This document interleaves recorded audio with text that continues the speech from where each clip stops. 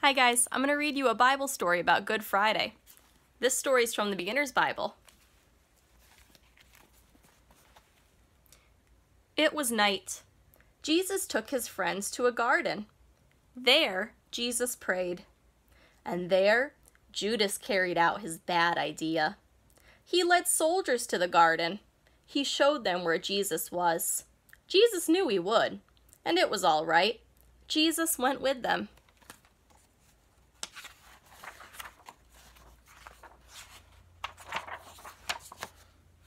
You see, it was time for Jesus to die.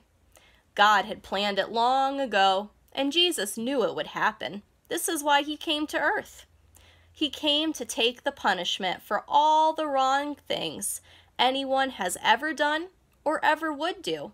And now it was time. The soldiers took him to the leaders.